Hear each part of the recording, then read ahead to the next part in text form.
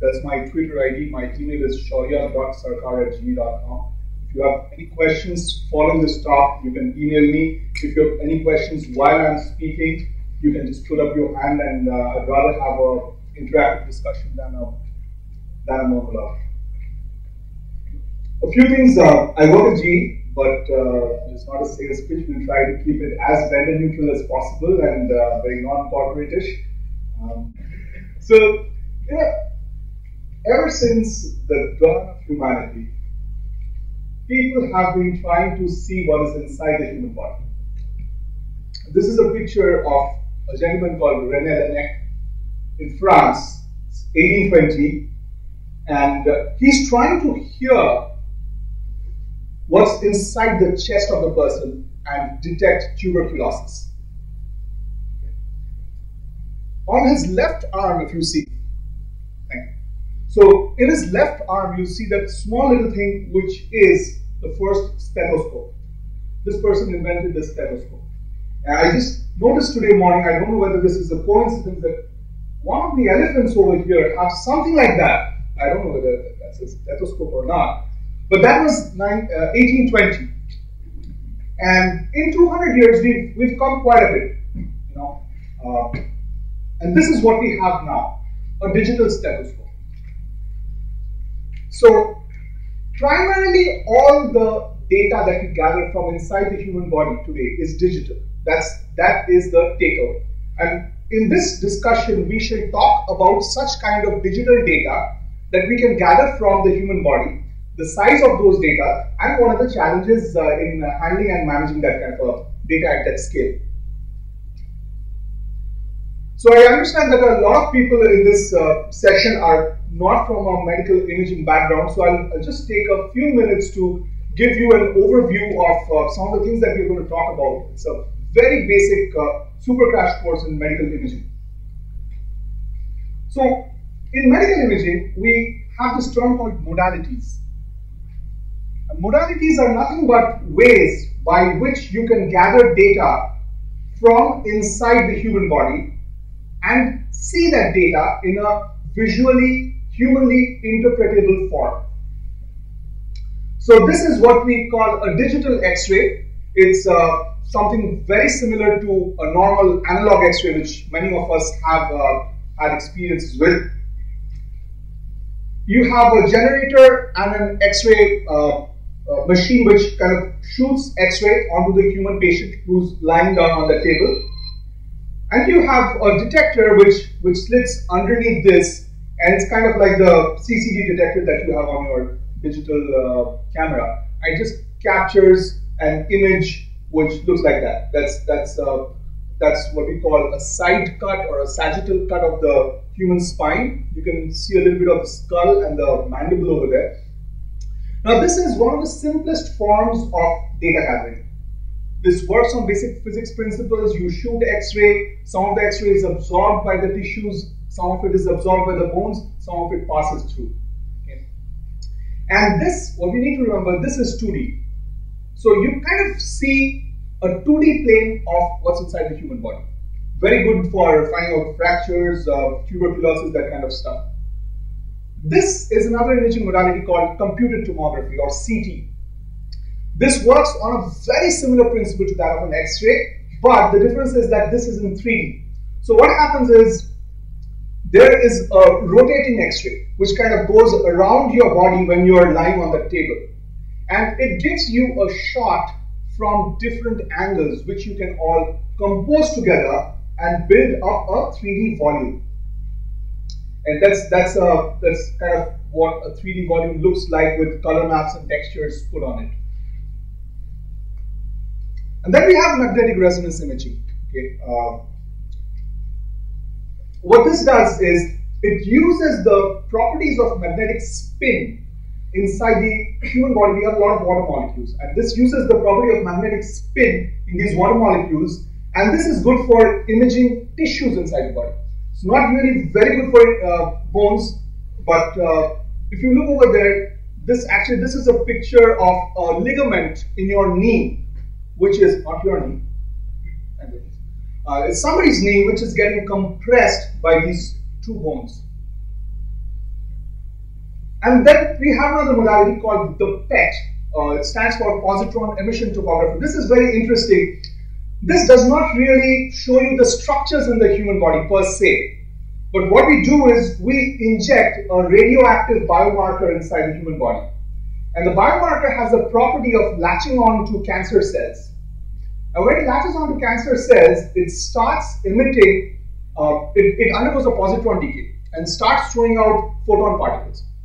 And then you have this, you have a whole ring inside this which catches and counts these photon particles coming out of your body and understands that this is where the cancerous tissues are. And then we superimpose that on a CT image, which is very good at kind of showing the structures, the bones in the human body, and find out exactly where the problem is. So essentially the red areas that you see or the dark areas that you see over here, these are known as hotspots. So you can kind of find out if there is occurrence of cancer or, very importantly, a relapse of cancer in the human body. Many times we see a patient comes in for cancer treatment, goes back home completely cured. The cancer was probably somewhere in the shoulder, and 18 months later finds out that there's a relapse of a different kind of cancer in the ankle, in a completely unrelated body part. So PET scans are good. You scan the whole human body, under 1.2, 1.3 meters of the human body, and you can find out if there are any cancerous cells anywhere that are malignant and growing. So the basic fundamental of imaging is this. This is what we call the basic image chain. You have the human body, and you have what's called a digital acquisition system, or an electromechanical software system which picks up signals from the human body. It can be a change of magnetic spin, which is conveyed by a RF frequency. It can be simple X-rays passing through the human body. It can be these photon counts which the digital acquisition system picks up. But essentially what we're trying to do is, there is a change in the physics inside the human body, and we are using some kind of a quote-unquote camera to catch that and get some information. Now, the information that's captured by this digital acquisition system is nothing that a human eye can understand or a human brain can understand. For example, photon counts coming from the human body. We will not be able to understand that. So we have something is done to these signals, and these signals are mostly they're not even in the visual XY or XYZ plane. They're not in a three-dimensional visual axis. So we construct an image from these signals, and that's a whole different ballgame. We're not going to do that, but essentially what I want to convey is we have some signals coming in from the human body, we construct images out of them, and then we add patient information. Obviously, when we are doing medical imaging, it does not make sense if there is no patient context. So we gather the patient context from either the database or the guy who's doing the scan types in the name of the patient, the age and weight. We add the patient context, and then it comes on a viewer, which finally humans are able to understand. They're able to look inside the human body and diagnose the problems. So the crux of this slide is, the fancier your digital acquisition system is, the larger your data set. It's kind of this similar principle as the number of millions of pixels that you have on your digital camera. The more the number of pixels, the bigger your raw file size is going to be. So let's get into how big is that image data really. This image data is broken up into two parts. One is the header information, which primarily has a bunch of information about the patient, who has referred the patient, what kind of a scan is it, what's the age of the patient, but primarily text data. And then we have pixels of information, which is actually an image that you can see visually on the computer screen. The text data hovers around a few kbs. And the pixel data, assuming that it's a 1024 by 1024 image space, and these are mostly grayscale images, mostly. You have 16 bits per pixel, it works out to about 2 megabytes. So 2 megabytes of data. But that's not much, right? 2 megabytes is not really huge data. Why do we have a problem? The problem is that these data sets don't come along. You have a series of data sets that's acquired when you are doing a medical image scan. And each of these is around 2 megabytes, depending on the kind of scanner, the kind of modality. We're just talking orders of magnitude. So when you put a human on a table and you're scanning that person, you got a picture of these slices of bread. And that is exactly how it looks like when the images come in. It's as if you're cutting the person, you're creating slices of that person and looking into the person this way. This is the nature of most of the data that we have. So these data comes in volumes, or we have different medical terms for slices, some call it series, but essentially there's a large amount of medical data which comes in. And so not only this, when you do a scan, we have multiple kinds of scan. I mean, if you want to do a CT scan, it's not just one set of data. A CT scan will have 4 or 5 different sets of data based on the parameters which the doctor wants to apply on the data. So kind of multiplies very, very quickly. These are what we call slices, individual slices. This is a pictorial representation. So you kind of, if you cut off the head and you are looking from the top, this is what it would look like. So this is your gray matter. And so how big are these data sets? So if we'll take an example of a CT cardiac scan. If you look at a CT cardiac scan, you can have 3,000 images per set. And each of these data, so the size of one data set is about 6 GB.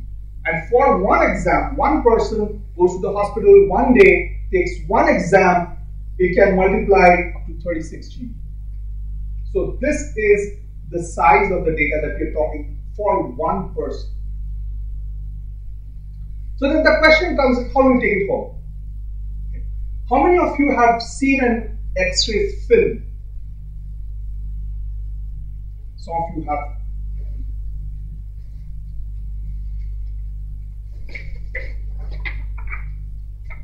This is what it looks like. Okay. You go to the doctor gives you this X-ray film after taking the X-ray, or if it's a CT scan, he's going to compose a film like this, which looks pretty much like this, but he's going to put in small number of images, not you've got 2 images over here. He's going to put, like 10 by 15 stacks of images and give it to you. The problem is this is not digital. Okay, you have to take it, you have to carry it home, you have to preserve it, and there's no way to keep this film safe for a long period of time, like 10 years, 15 years, you cannot. Then obviously with advent of technology, what we have are what we call interchange media. It can be CDs, can be DVDs. So the doctor will burn all your digital data onto a CD or a DVD and give it to you. So you could take it to another physician and you can show it if that physician accepts the DVD. We have some format and protocol problems which we'll get into later. But the bigger question is a medical legal question. Who is responsible for preserving this data? What happens if this data gets lost? Today in India, the laws are not that strong, so we do not have good governance over medical data. In other parts of the world, particularly in Europe and US, the governance of medical data is strong, very strong, and it's getting stronger by the day. We'll get into that in a while. So fundamentally, if you want to store data and if you want to share that data, we need a format and a protocol. Think about JPEG files. If you want to send me JPEG files, you have to first have a format definition that your computer and my computer can understand. And then you have to have a protocol. It can be an HTTP-based protocol, you can have an FTP-based protocol, but there needs to be a certain protocol. The fun part about medical imaging is that up until 1993, there was no standard protocol in medical imaging. And that's a picture of the Tower of Babel. It's a biblical story which kind of goes on to say what happens if you don't have a standard way of communication. It's funny that the X-ray was invented in the early part of the last century, around 1920s. And for around 70 years, there was no format for capturing, storing, and sharing medical images. That changed. Around 1993, we started to work on a standard, not we, I don't know. But generally, the community started working on a standard, and we've got a standard called DICOM. It stands for Digital Information and Communication in Medicine. So DICOM deals with primarily the kind of images I've shown you: the CTs, the MRs, the nuclear med cameras, ultrasound, X-ray, and now it's getting into the field of pathology. So if you have a digital microscope and you capture some data, you want to store that data, you want to share that data, we have this standard called DICOM. It's a pretty complex standard. It's huge. Actually, it's huge. It's kind of like what I see like the Indian Constitution. So there is a standard, but there is no standard way of interpreting that standard. Because when you have, every year there are 12 or 13 supplements to the standard coming out. So what your interpretation of the protocol is, or the data format is, may not be the same as my interpretation. And we get into a lot of problems with that while sharing images. So one thing which we need to know is that DICOM is based on TCP/IP, and this is very important because we are going to take a look at some of the problems that this offers. So this is kind of based on the TCP/IP protocol. When it started, and this is a historic slide, when it started, it was not even based on TCP/IP because TCP/IP itself was forming. So they had a physical 50-pin connector that you would run between two machines and use basically a data link kind of a protocol to transfer data from one machine to the other machine. So we'll get into a mind exercise on how much data do we really need to store these images. And what we're going to try to answer is how much disk space is needed if I'm going to do a cardiac screening of everyone in Bangalore.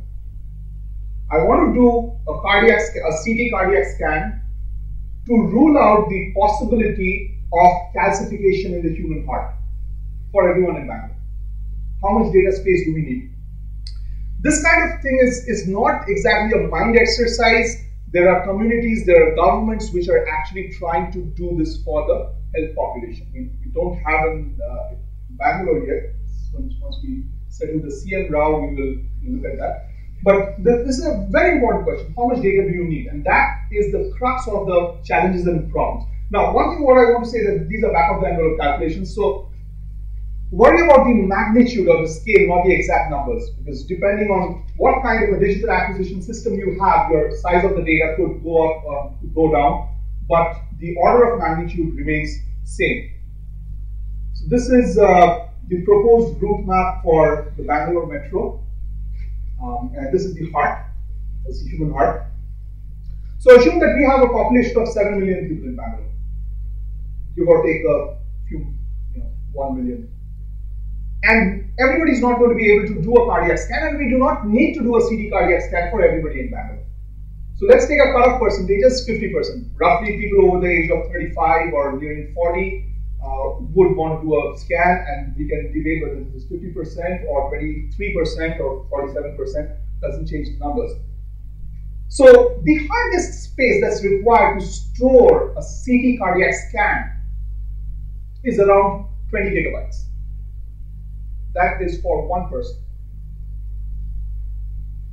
So the space that we need is 70 petabytes for just the city of Bangalore. If we were to do a population health exercise, we would need 70 petabytes of data for the population of Bangalore. So how does it look in scale when we put it into perspective? 20 terabytes of data, that's the Library of Congress. Okay. AT&T call records, 312 terabytes of data. This is the largest single database in the world as of today. It's got a few trillion rows of data. Google Earth, and this is just the land part. We're not so much interested in the water part. The emerged land database for Google is close to 450 terabytes of data. And this is the Google crawler. This data is actually a few years old, so this could have changed, gone up by 100 terabyte or so. 850 to 900 terabytes is the size of the Google index, not the index, including all the documents. Then put 70 terabytes, 70 petabytes, it's kind of, if you would put that 70,000 terabytes, it's going to go through the ceiling. So that's the data space we need to do proper population health management, which we don't have. So we don't do proper population health management. So just to get you involved in some of these numbers, we actually have Christian Medical College in Vellore who are keeping track of all the scans that they do. They've been keeping track for the last 10 years. And their database size is around 60 terabytes. We have a healthcare, it's a group of 14 hospitals in Israel whose database size is growing at 20 terabytes annually. 250 terabytes annually. Vellore has 500,000 of exams per year. This entire hospital chain has 4.5 million of exams every year. The estimated imaging data size just in the United States in 2014 is around 100 petabytes.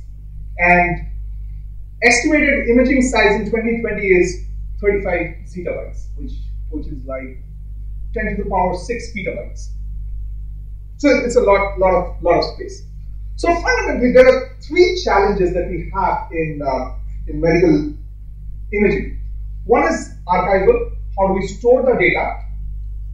One is search. Now that we have stored the data, how do I retrieve the data from that huge database? If you go in for a doctor's consultation and the doctor wants to bring back your 5 years of medical history, including images, it needs to be done in a finite amount of time. You would not like to wait for like 5 hours for the images to come back. And the third is transfer. These huge images, this is one of the principal problems. How do we move these huge images from one place to the other place? And before this slide. So take this example. You write a blog post and you put it up on WordPress. It's a very important blog post. You don't have a local copy. You put it up on WordPress and 3 days later you find that the WordPress server has crashed, the database gone conked off, and your blog post is not retrievable. What is going to be your reaction? You're going to be mad. But more than being mad, is there anything that I can do as an individual user? Right? I can write another blog post on Blogspot saying how bad WordPress is. But there's not much we can do. This is not the same with medical images. Governments around the world regulate that anybody who's storing medical images provide a guarantee, like the hospitals or the clinics that are storing medical images, they provide a guarantee that these medical images are going to be preserved for a really long time. Let's take a, this is some data from the National Health Services in the UK. The British government rules that for mothers, you have to store data about the mom and the child for at least 25 years. So if you know anybody who's a pregnant mother, she has an ultrasound scan, that data needs to be stored for 25 years. If somebody's suffering from Alzheimer's, you need to store that data for at least 8 years even after the patient has died. For children, when a child is born with a condition like a congenital heart or neonatal jaundice, you make some scans, you got to store until that child is 25. So this concept of providing guarantee, how do you do that? The good news is that the DICOM standard builds in a protocol called storage commitment, where there is a protocol by which when you send an image from one of these modalities or a CT scanner to the hospital image server, there's a protocol which guarantees that the image has been stored over there properly and you can delete the image from your local data store. Okay. Again, huge capacity requirements. This one is particularly interesting. Space and data center grade infrastructure. storing 60 terabytes of data, which CMC Vellore is doing today, is not possible for every other clinic and hospital in India. And you are not going to get that kind of a storage guarantee or that set of hardware through which you can say, I'm going to be able to store this data for a long time. It costs a lot. It just costs an awful lot of money. And that's why these systems which guarantee storage service are extremely costly. The second problem is actually finding the data. Once you've stored this data, how do you find the data? And it turns out that search is actually a software problem. It's not a very complicated problem. The reason is, at this point, we are not so much interested in the pixel data. The pixel data is so huge, we don't really know what to do with it. Even if we had a way of traversing through it, we don't know what to do with it. So what we do is we index only the metadata or the header information of patients. And the other part is that this standard called DICOM, because of the time it was built, it's a very structured schema-based standard and loves SQL. Okay? You can even see concepts from SQL which has been taken into the standard. So all you need to do is store your header information into SQL tables. And the pixel information is stored in flat files. Now this is a pattern. This is something that we at GE Healthcare do across a large number of our product lines, and over the years we found it to be very useful in our situation. Does not mean that this is a standard way of doing it. There are organizations which will insert this pixel data into a blob object, into the SQL table, which kills performance. But this is something that we do. The good thing is that you get the power of SQL queries when you are looking into your database.